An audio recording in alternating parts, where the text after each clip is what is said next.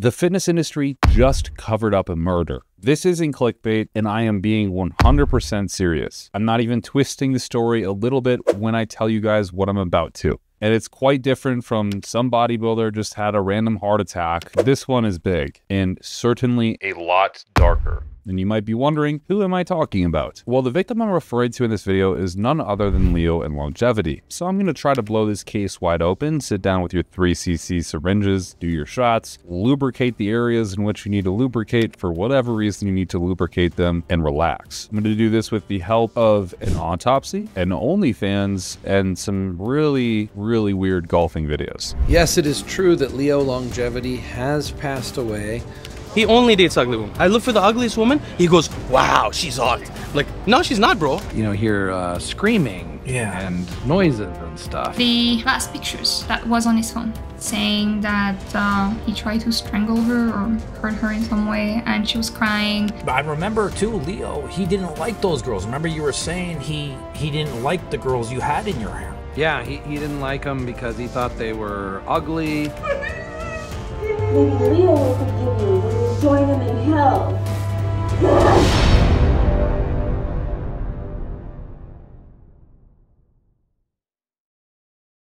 You have definitely seen Leo around. He has been on lots of infamous podcasts and talks a lot about biohacking using modern medicines and true pharmaceutical medications. His passion was no doubt trying to maximize being as longevity oriented as you can, and then slowly it drifted into more of performance enhancing, but not in the sense of muscular performance enhancing, more in the sense of actually just accruing a great cognitive ability. And because of all the connections he had, there was quite a few words said after his death. We had Greg Doucette come out, Vigorous Steve, Derek More Plates, More Dates, and even myself. I made a video a while back. A lot of people simply reduced this event down to a mystery. Nothing more, nothing less. That it was quote unquote their best friend who had some sort of manic episode in a bathroom and died, but was also too happy with life and consistently a good person. And one person commented that the devastated friend said his emotional state was very good. Actually, he was the happiest I've ever seen him before he passed away, which is one of the things that led me to believe that this was some kind of manic episode that went too far toward the happy, energetic side of the spectrum. It's not just me, but that sounds ridiculous for somebody who's concerned about his death and also the whole happy mania causing his death. Kind of weird. Now, before we get into this whole murder mystery thing, I think it's extremely important to provide some context to the situation, just so that you're a little bit more familiar with Leo's background.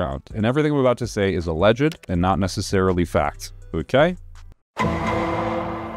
Now, I'm not going to be blunt or soften the punches here, but Leo, while he did provide a lot of information to a lot of people online, he was quite a fucking terrible person. I mean, insane would be a general understatement. And just to be clear, I'm not making this video as some sort of rest in peace statement. Obviously, there's a lot to say about a suspected murder here, and you'll see why this is an extremely important topic to discuss a little bit later on. Anyways, this guy Leo posted a ton of content, gained a lot of virality pretty quickly, and his content was generally awesome. It was really well structured, talked a lot about the ins and outs of mechanism behind drugs and certain dietary strategies, a lot of cool stuff. And even now, I think his videos are pretty well thought out and still useful to this day. And credit where credit is due, he was extremely smart and intelligent. He had the ability to speak very fluidly without needing many cuts, unlike myself, and did an amazing job at presenting information in a digestible way. But behind the scenes, he was also doing some pretty terrible shit as well.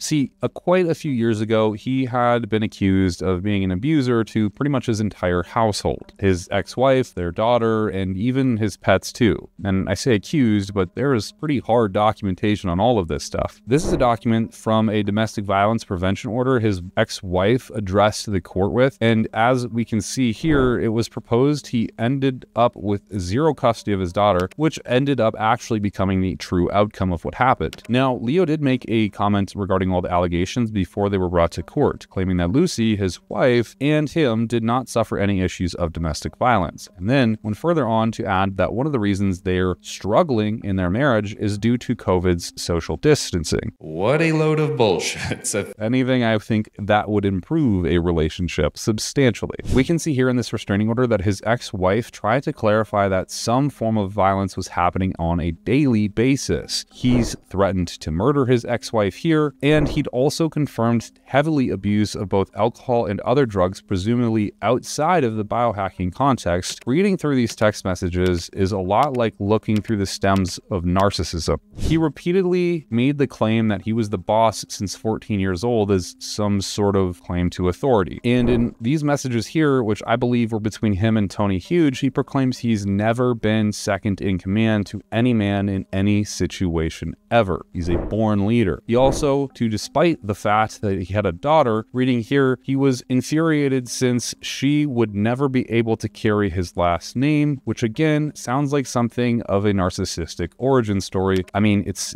just a name and it's not the end of the world. Of course, it's a pretty serious issue as a father, but there's definitely other ways to approach it as opposed to just Abusing the shit out of your family. But one of the most important takeaways from the documentation here is this huge chunk of text, which is actually quite comical. Basically, Lucy had explained that Leo became furious over the belief that she had hid the milk, and I'm not even bullshitting, this is a true story. This is actually what happened, in the back of the refrigerator rather than the front of the refrigerator. And then he absolutely blew up on her over text messages about this. Literally word for word saying, "You're a fucking idiot. You think I can't see it? I told you 50 fucking times. It's not a goddamn joke. You were supposed to organize the fridge. What the fuck is wrong with you?" And he continues. Now, whatever you do, I'm dead serious. You've got to remember this scenario, because as strange as it sounds, it all ties into the murder suspicions later on that we're going to talk about. And this isn't fake, you guys. This is real court documentation with true texts provided. At this point, it's very clear to say that this guy's a pretty Big lunatic. As one commenter said here, and the same thing can be said about how I took this when it initially released, nobody would have expected Leo to be like this behind closed doors, especially because he was typically pretty well composed on camera. The latter point being exactly how he was going to reestablish himself even after such allegations had came out. But that's not something he was able to do and accomplish on his own.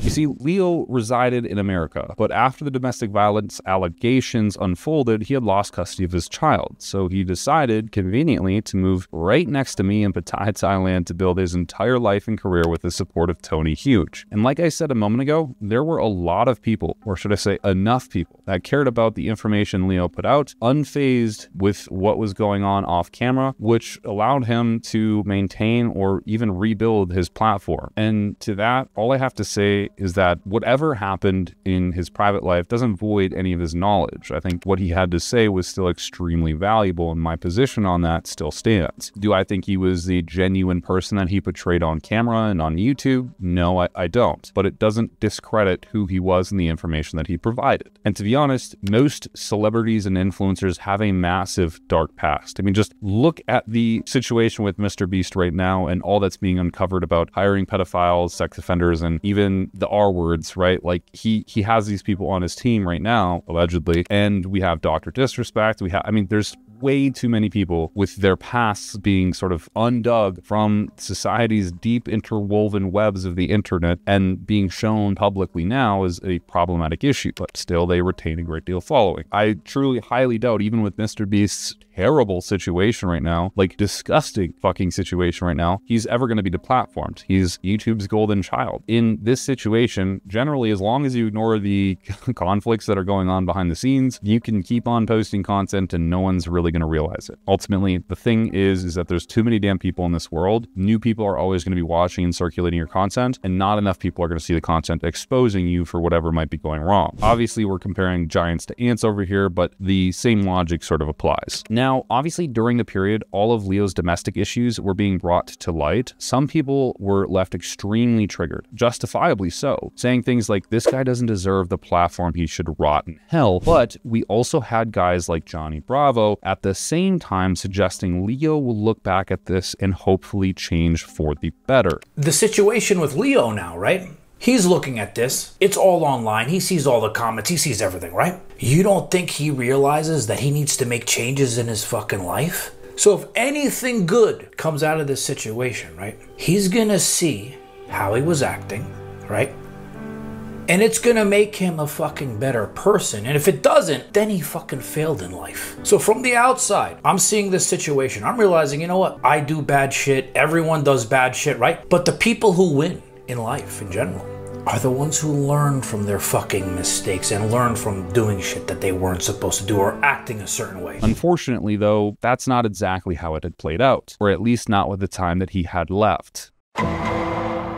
So as we were talking about, Leo was really not on his back after these allegations, but Tony Huge played a huge part in getting him back on his feet. Russo went on to explain that Tony basically entirely funded Leo's re-entry into the YouTube scene. He gave him a bed, a place to stay, and so forth. And it makes sense what he said, which was that Tony having the blood on his hands didn't really make sense, but that doesn't necessarily leave him clean hands either, which we'll get to shortly. As a side note, I know that there's a fuck ton of foreshadowing, and I promise it's all going to be worth it. Just sit tight, okay? I promise this shit's gonna get wild. On top of all of the rehousing and food and all the other good stuff that Tony was providing Leo, he also had introduced him to many different women as well. And in Pattaya, Thailand, it's not too hard to come by. And I'm not gonna dive too far into this, but Tony was obsessed with developing a harem of women, having multiple, essentially, wives to support him and he to support them, or so he claims. Essentially, what he really does is just pays prostitutes to stick around. If you want to know how I know, I'm not gonna tell you, but that's what he does. It's not really the same thing as a harem. It's more just a prostitution house. But you know what? Either way, he seemed to like to share some of these women with Leo himself. And it was nothing more than just a gift or maybe a gesture. And despite having an interesting way of life himself, Tony clearly hasn't had an issue avoiding violence with these women. And I guess he felt Leo would at least respect that and learned from his mistakes and definitely wouldn't commit the same terrible acts against total strangers. Clearly, Tony was wrong. But I remember too, Leo, he didn't like those girls. Remember you were saying he didn't like the girls you had in your harem. Yeah, he didn't like them because he thought they were ugly. He thought that they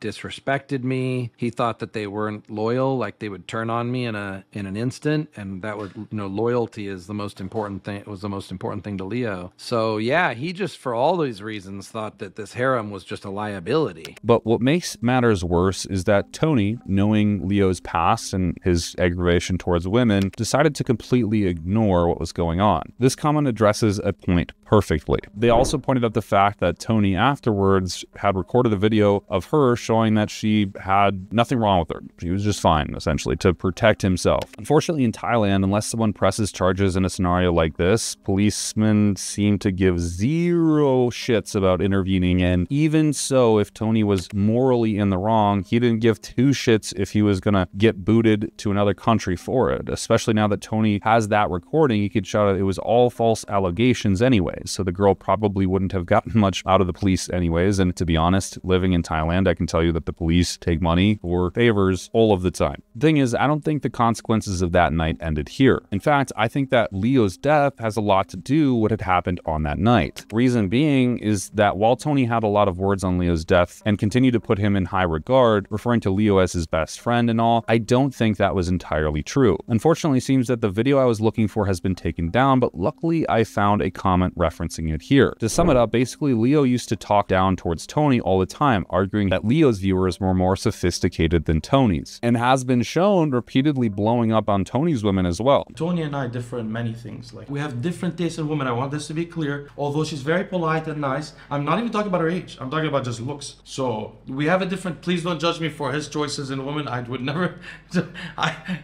Not that close the door. Keep going. Not that I choose women based on looks. He only dates ugly women. And the reason I think is because he's even voiced this to me a couple of times. He says they treat me better. We go to clubs, bro. If you go to a go-go bar with him, you'll have the time of your life watching who he picks. I look for the ugliest woman. He goes, wow, she's hot.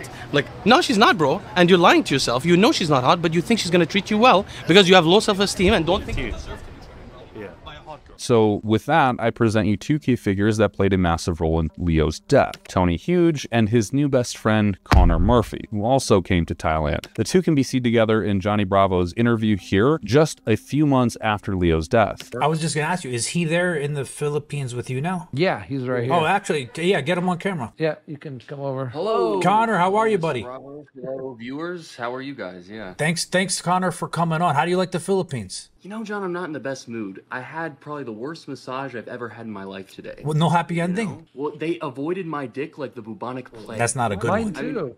Which might not seem sketchy to start with, but just watch the pieces fall together. Based on the events that happened between Leo and Tony's women, I 1000% believe this was a premeditated murder. Tony planned the entire thing and Connor executed it. So let's first start with Tony. Because of the moment of Leo's death, he didn't give a shit to mourn him. When he found Leo dead, it wasn't my best friend, it was just the body. Yes, it is true that Leo Longevity has passed away. We think that he passed away around Friday at 11:30 a.m. or thereabouts. I didn't find the body until Monday. I didn't check on him because I thought he either took a sleeping pill and was just sleeping for 24 hours, and then I just got more suspicious as time went on. And then I thought he went on a vacation because he's done this before, like go on a weekend vacation. Let's keep that in mind, that Tony's background in law and everything that he's supposed to do and be extremely careful with and not put himself at any risk is being employed with everything that he says. But how well has that really played out with almost every single commenter on videos calling him guilty? In his official response, Tony claimed it would have been impossible for someone else to have caused this. He suggests quite confidently that Leo didn't die from anything sudden or acute and that it was simply something Leo did to himself. We've already got on record from news outlets that he was found dead lying face down wearing a black t-shirt only with blood trickling from his mouth and nose and a bruise on his left eye, with his place being totally trashed. But thankfully, we can go into much deeper detail because we actually have an autopsy. And I'm just going to put some screenshots up on the screen and summarize everything we're looking at.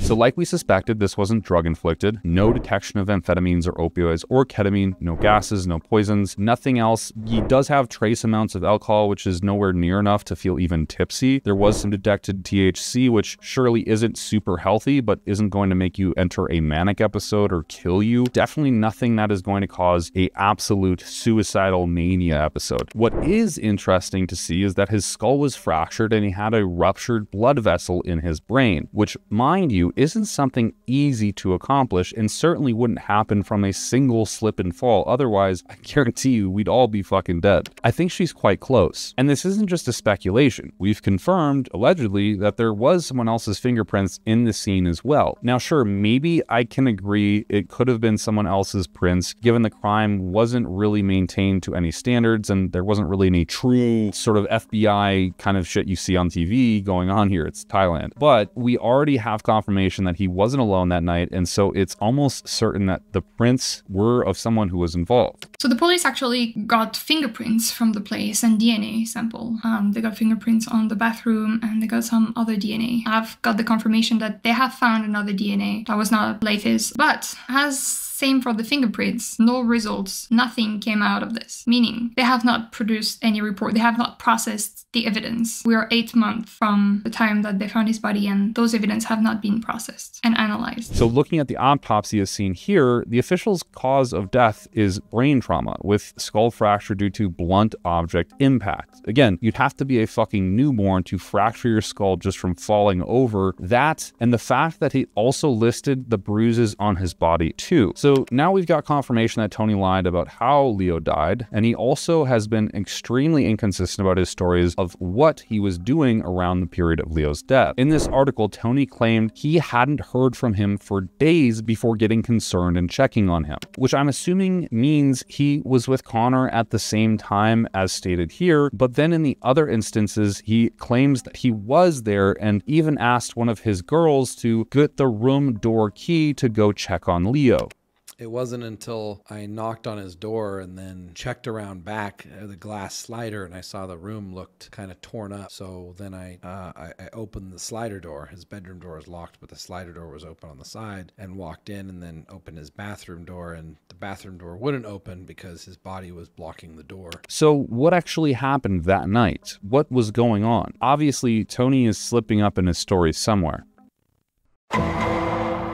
In the original news story, he claims that he was out of town, got worried due to no responses, and went to go check on Leo himself. But as this comment outlines, Tony was already there when the investigators were there, arrived, and the police were truly taking a look at the scene. He was in the photos of the first responders on social media. Lucy, Leo's wife, actually confirmed the fact that he had asked a female to call the media there so that they could be there before the police arrived. And then suggesting that Tony had paid the news outlets to lie about the scene and what had happened, arguing that either Tony had a direct line with the police or the news reporters at large just by paying them, which totally lines up with the fact that one of his women works at a bar and conveniently owned by the same guy who owns Pattaya News, the first company to report on the event. The last pictures that was on his phone. You probably heard the story of the old girl mentioned by Tony that Leo saw on the 27th at night. I'm in my room with my girl and he's in his room with his girl, and I can, hear screaming and noises and stuff. It's a little scary because this is a little bit more than normal. I mean, there's definitely screams that come from his room, but this is like next level screaming. This is like, I don't think this is okay screaming. Yeah. So I was pretty nervous about it, but I don't want to disturb Leo's privacy during certain times. Like certainly when he's with a girl, I don't want to interrupt and I don't know what's going on. But later she comes out to my room to talk to my girl when she's done in his room, and she's crying and she's holding her neck like she can't breathe, and just kind of a mess. And I knew what happened, but I had my girl talk to her and then explain to me what happened, and I said, okay, we need to calm this down right now before someone calls the police. So I said, please make sure your friend's comfortable. I'll pay whatever it takes. Just make her calm. Yeah, after about 5 minutes of my girl calming her down, she was fine. Then she was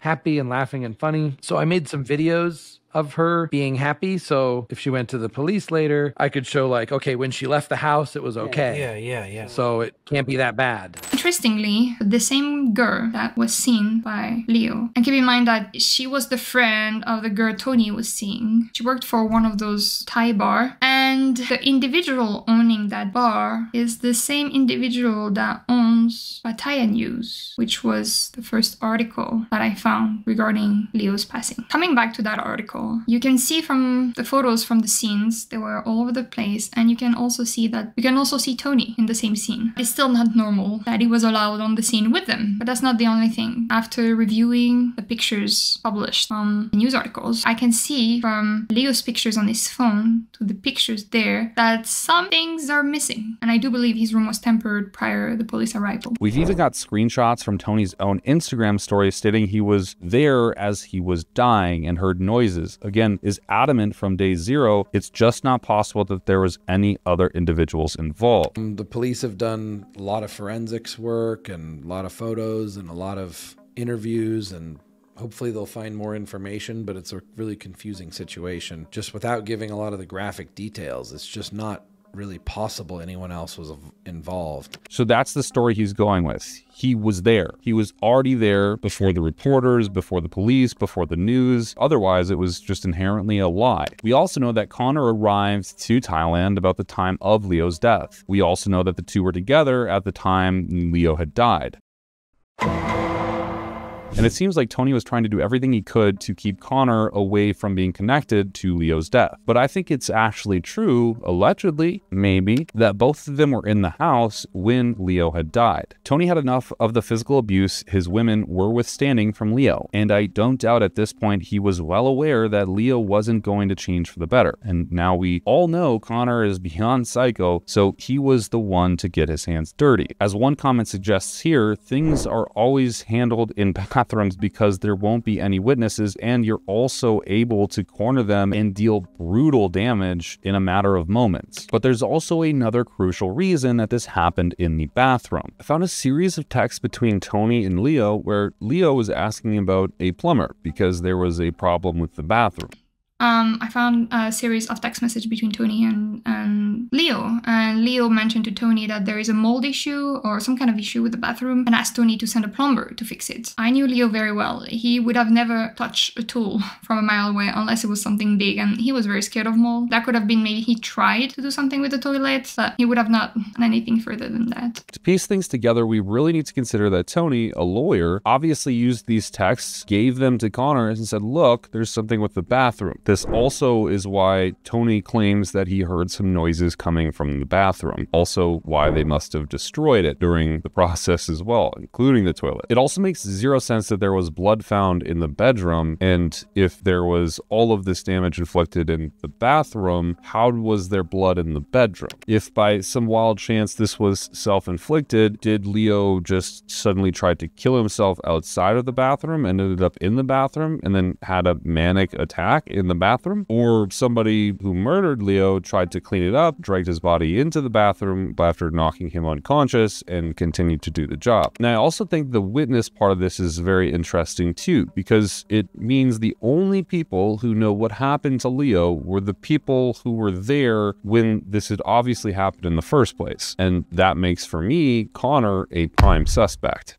If we go look at Connor's Instagram, he has a highlight where he posts about a YouTube channel and claiming that it's not him and someone had hacked him and that's how those posts got made. I would argue that this content is actually his, but whether or not it is actually Connor's content, I think it's really important and we should take a look.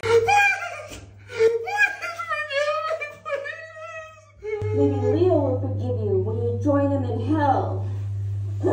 Notice how he says maybe Leo will forgive you when you join him in hell, suspiciously in a bathroom. Okay, so very odd instance into which Connor is basically admitting to some form of crime or murder, or at least insinuating that somebody he was aware of committed some form of murder. Is there more instances where he's doing the same thing? Well, we've got another screenshot of Connor threatening to murder somebody in Tony's bathroom again, and that's strike number 2. We've also got a literal confession from Connor in his mocking of Leo's abused wife. That's 3. Why is the milk in the back of the fridge? It's supposed to be in the front. Idiot, you think I can't see it? I told you 50 times. It's not a goddamn joke.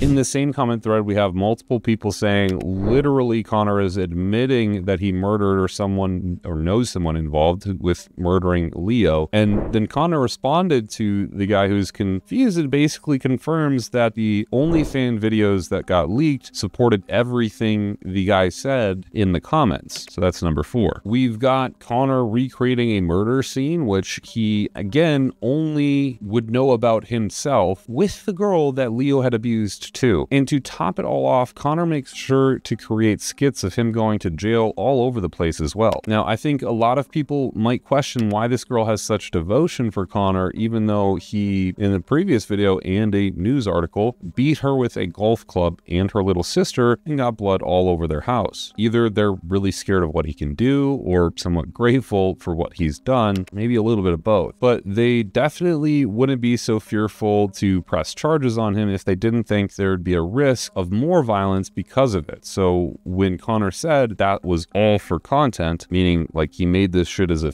mockery, but that's how we know that this was totally also bullshit. And at some point in the case where Connor was literally playing Blue's Clues with Leo's death over fucking OnlyFans, it seems like he thinks he's beyond ever getting caught or just entering a really deep case of psychosis. Every piece of content he produces, down to the fucking golfing videos, is all a mockery of Leo's murder. And you would be surprised that golf actually has a lot more to do with Leo's murder than you would think. Now, we've got a YouTube channel where Connor created a video scene where essentially this assassin attacks him with a golf club. It makes you think that there might have been a golf club involved when he killed Leo, or somebody killed Leo. And it would make even more sense because in the autopsy that we just reported on, he had died via blunt force trauma and a fractured skull. Well, the club in this skit could very well be the one that was used to kill Leo.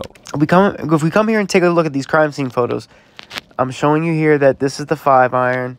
This is another 5-iron. This is that mid-range. There's the mid-range. There's the mid-range here. Oh, and just so you guys know, for this angle here, Connor Murphy was actually standing on the sink. And then these missed strikes right here were basically Connor Murphy standing on the sink and coming down with that much force. But there's one thing that could have been a big giveaway that I didn't even realize. When I was making my most recent video on Connor, we included some CCTV footage, and that footage was actually edited. I didn't plan for it to be in the video. I didn't even have it. It was my editor which threw it in for me, which kudos to you, man. You're awesome. So it took me a minute to figure it out, but that footage has to have come from John Bravo's YouTube channel because it is literally nowhere else on the internet whatsoever. So if we go back and listen to the audio, we can hear some chops and cuts. The house. Second coming. Big enough. Let's go. Second coming. Big enough. Happy birthday. Happy birthday.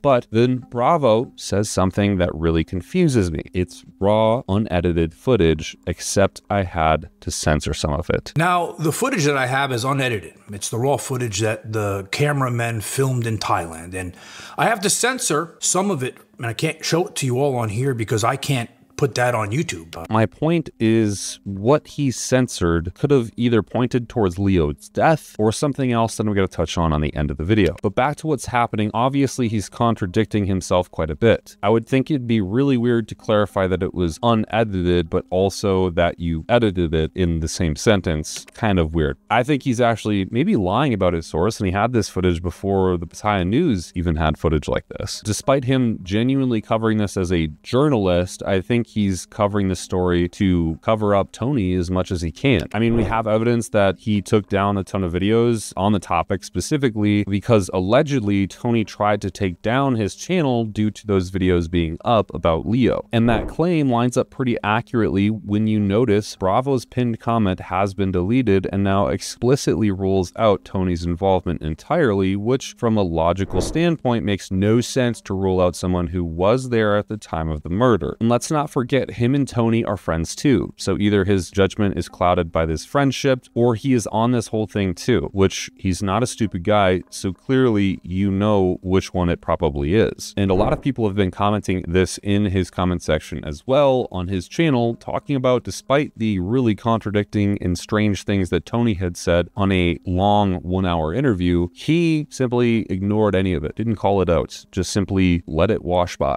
And as a journalist who has researched this detailed information, you could very clearly say that what Tony was saying didn't align well with what's actually been reported to happen. So now we have the most publicized reporter on the situation distorting the narrative. And then you have Connor and Tony who are basically walking away worry-free, and the story continues to progress further. Connor is simply planning to frame his girl for the entire thing, which is exactly why he busted up their house a couple of months ago. In fact, I was across the street in Pattaya when this had happened, only to claim that she was the one that inflicted the damage on him, which is why he claims that he ended up with this brutal scar. And I think, like this Redditor comment here, that these two need to be taken to the FBI. And so it's good to see that despite everything Leo did, Lucy is still trying to keep his channel alive, as well as investigating this further with actual private investigators. And we do have confirmation from her that the FBI is actively looking into the case. So really all we can do now is wait for another update, unfortunately. Hopefully they can bring this case to a close and we can find out what actually happened to Leo. And I said it on my last video of him, but I hope to live to see the day where Connor puts himself behind bars. And after writing this video and looking at all of the details that we have on paper, I'm very sure when I say this, Connor is not well, Tony is not well, and this stuff is all alleged. So take my word for it. I'm just allegedly saying things. None of this is factual, but it's out there.